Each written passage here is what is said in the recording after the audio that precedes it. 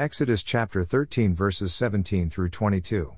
And it came to pass, when Pharaoh had let the people go, that God led them not through the way of the land of the Philistines, although that was near, for God said, lest peradventure the people repent when they see war, and they return to Egypt.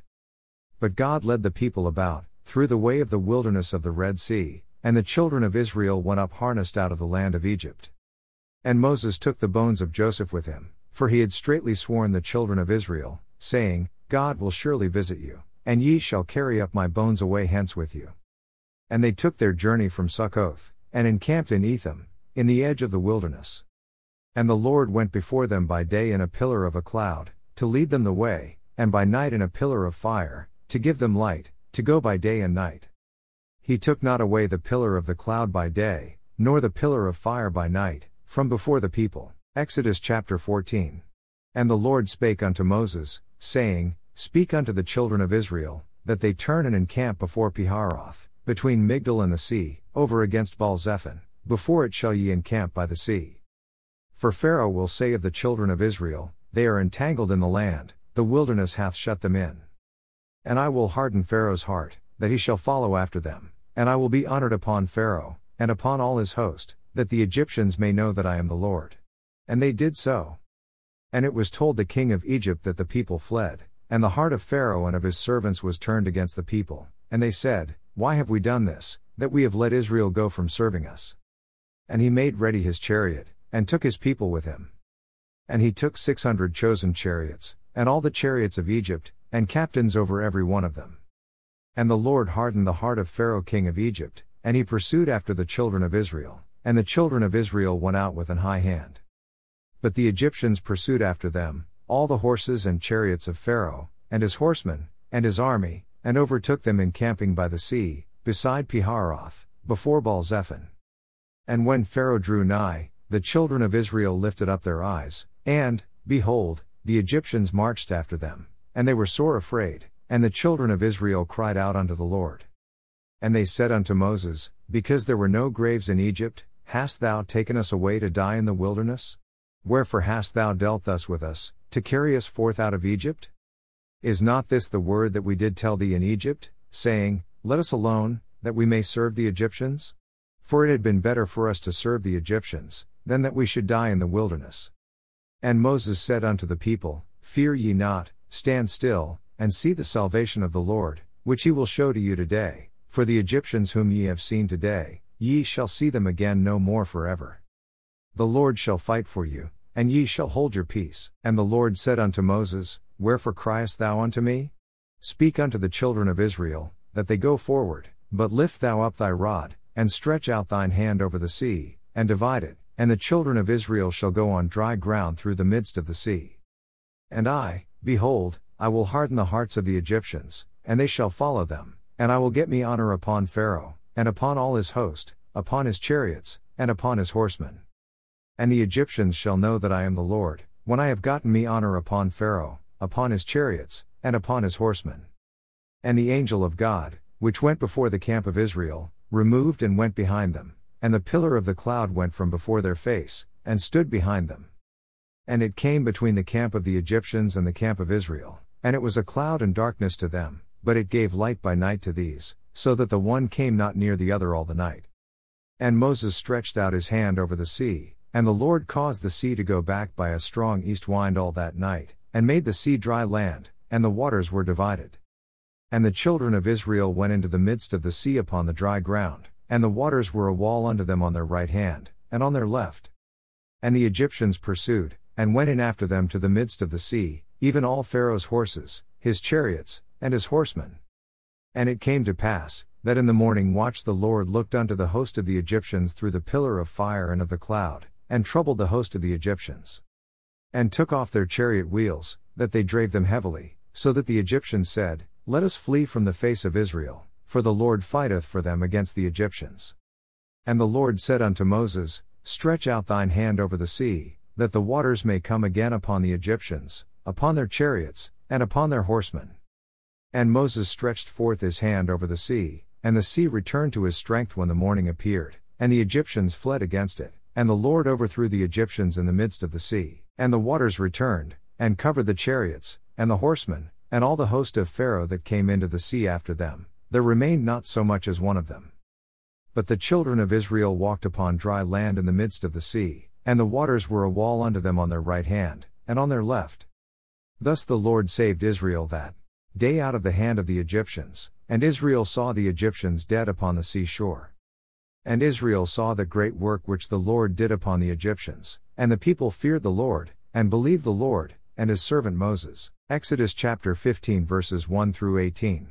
Then sang Moses and the children of Israel this song unto the Lord, and spake, saying, I will sing unto the Lord, for he hath triumphed gloriously, the horse and his rider hath he thrown into the sea. The Lord is my strength and song, and he is become my salvation. He is my God, and I will prepare him an habitation, my father's God, and I will exalt him. The Lord is a man of war, the Lord is his name. Pharaoh's chariots and his host hath he cast into the sea, his chosen captains also are drowned in the Red Sea. The depths have covered them, they sank into the bottom as a stone. Thy right hand, O Lord, is become glorious in power, thy right hand, O Lord, hath dashed in pieces the enemy. And in the greatness of thine excellency thou hast overthrown them that rose up against thee, thou sentest forth thy wrath, which consumed them as stubble. And with the blast of thy nostrils the waters were gathered together, the flood stood upright as an heap, and the depths were congealed in the heart of the sea. The enemy said, I will pursue, I will overtake, I will divide the spoil, my lust shall be satisfied upon them, I will draw my sword, my hand shall destroy them. Thou didst blow with thy wind, the sea covered them, they sank as lead in the mighty waters. Who is like unto thee, O Lord, among the gods? Who is like thee, glorious in holiness, fearful in praises, doing wonders? Thou stretchedst out thy right hand, the earth swallowed them. Thou in thy mercy hast led forth the people which thou hast redeemed, thou hast guided them in thy strength unto thy holy habitation. The people shall hear, and be afraid, sorrow shall take hold on the inhabitants of Palestina. Then the dukes of Edom shall be amazed, the mighty men of Moab, trembling shall take hold upon them, all the inhabitants of Canaan shall melt away, fear and dread shall fall upon them, by the greatness of thine arm they shall be as still as a stone, till thy people pass over, O Lord, till the people pass over, which thou hast purchased. Thou shalt bring them in, and plant them in the mountain of thine inheritance, in the place, O Lord, which thou hast made for thee to dwell in the sanctuary, O Lord, which thy hands have established. The Lord shall reign forever and ever. Matthew chapter 21 verses 23 through 46. And when he was come into the temple, the chief priests and the elders of the people came unto him as he was teaching, and said, By what authority doest thou these things? And who gave thee this authority? And Jesus answered and said unto them, I also will ask you one thing, which if ye tell me, I in like wise will tell you by what authority I do these things. The baptism of John, whence was it? From heaven, or of men? And they reasoned with themselves, saying, If we shall say, From heaven, he will say unto us, Why did ye not then believe him? But if we shall say, Of men, we fear the people, for all hold John as a prophet. And they answered Jesus, and said, We cannot tell. And he said unto them, Neither tell I you by what authority I do these things. But what think ye? A certain man had 2 sons, and he came to the first, and said, Son, go work today in my vineyard. He answered and said, I will not, but afterward he repented, and went. And he came to the second, and said likewise. And he answered and said, I go, sir, and went not. Whether of them twain did the will of his father? They say unto him, The first. Jesus saith unto them, Verily I say unto you, that the publicans and the harlots go into the kingdom of God before you. For John came unto you in the way of righteousness, and ye believed him not, but the publicans and the harlots believed him. And ye, when ye had seen it, repented not afterward, that ye might believe him. Hear another parable. There was a certain householder, which planted a vineyard, and hedged it round about, and digged a winepress in it, and built a tower, and let it out to husbandmen, and went into a far country. And when the time of the fruit drew near, he sent his servants to the husbandmen, that they might receive the fruits of it. And the husbandman took his servants, and beat one, and killed another, and stoned another. Again, he sent other servants more than the first, and they did unto them likewise. But last of all he sent unto them his son, saying, They will reverence my son. But when the husbandmen saw the son, they said among themselves, This is the heir, come, let us kill him, and let us seize on his inheritance. And they caught him, and cast him out of the vineyard, and slew him. When the Lord therefore of the vineyard cometh, what will he do unto those husbandmen? They say unto him, He will miserably destroy those wicked men, and will let out his vineyard unto other husbandmen, which shall render him the fruits in their seasons. Jesus saith unto them, Did ye never read in the Scriptures, The stone which the builders rejected, the same is become the head of the corner, this is the Lord's doing, and it is marvelous in our eyes? Therefore say I unto you, the kingdom of God shall be taken from you, and given to a nation bringing forth the fruits thereof. And whosoever shall fall on this stone shall be broken, but on whomsoever it shall fall, it will grind him to powder. And when the chief priests and Pharisees had heard his parables, they perceived that he spake of them. But when they sought to lay hands on him, they feared the multitude, because they took him for a prophet. Psalms chapter 26. Judge me, O Lord, for I have walked in mine integrity, I have trusted also in the Lord, therefore I shall not slide. Examine me, O Lord, and prove me, try my reins and my heart. For thy lovingkindness is before mine eyes, and I have walked in thy truth. I have not sat with vain persons, neither will I go in with dissemblers. I have hated the congregation of evildoers, and will not sit with the wicked. I will wash mine hands in innocency, so will I compass thine altar, O Lord, that I may publish with the voice of thanksgiving, and tell of all thy wondrous works.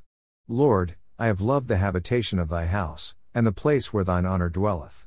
Gather not my soul with sinners, nor my life with bloody men, in whose hands is mischief, and their right hand is full of bribes. But as for me, I will walk in mine integrity, redeem me, and be merciful unto me. My foot standeth in an even place, in the congregations will I bless the Lord. Proverbs chapter 6 verses 16 through 19. These 6 things doth the Lord hate, yea, 7 are an abomination unto him: a proud look, a lying tongue, and hands that shed innocent blood, an heart that deviseth wicked imaginations, feet that be swift in running to mischief, a false witness that speaketh lies, and he that soweth discord among brethren.